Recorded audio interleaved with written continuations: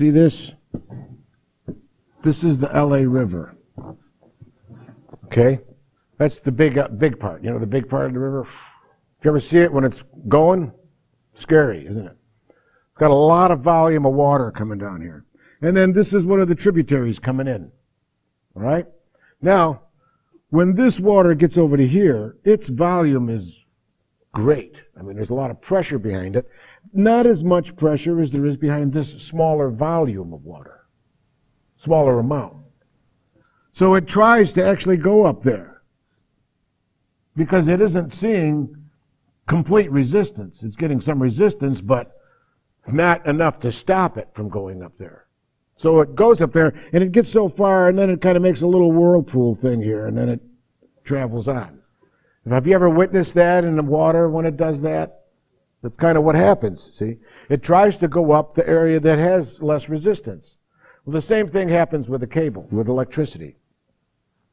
If I have a signal coming down here and a signal coming down here, and put them in a Y to go there, well, if this signal has more voltage than this signal, then when it gets here, it's going to try to go up there.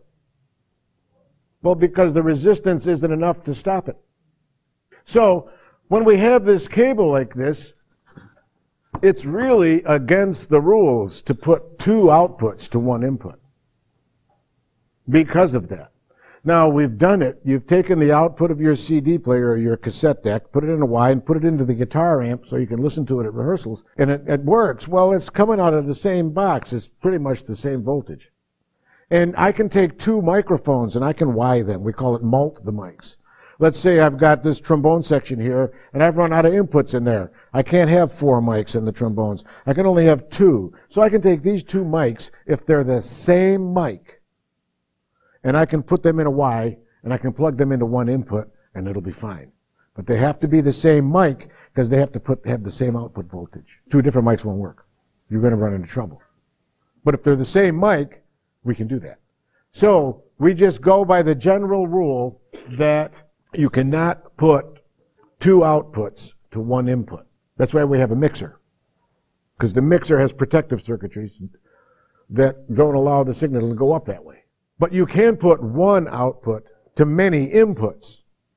So in other words, I could take this one output and it could go to many inputs. And that's okay.